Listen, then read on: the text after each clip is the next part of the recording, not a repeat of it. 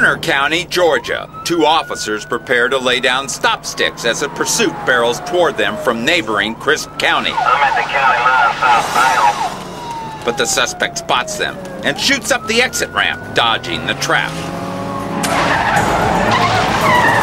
The officers scramble to join the pursuit. Station, be advised, he's out on the exit ramp.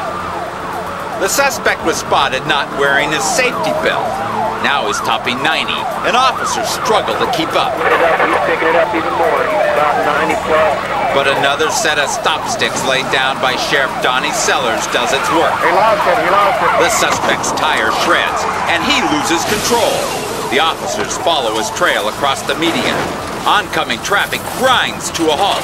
One 18-wheeler can barely stop in time. There's nothing left of the van but a smoldering wreck. The suspect hits the median too fast and loses control. He lost it, he lost it. The back end slingshots around, rolling the van over. The force of the impact throws the driver completely out of the vehicle. Sheriff Sellers hurries to check the suspect's condition as other officers call for assistance. 1080, get some help started. Medics arrive soon after, and the suspect is taken to the hospital, hovering between life and death. His only crime was driving without a seatbelt, a $100 fine at most. But this devastating accident broke his neck and left him paralyzed. It's a price he'll have to pay for the rest of his life.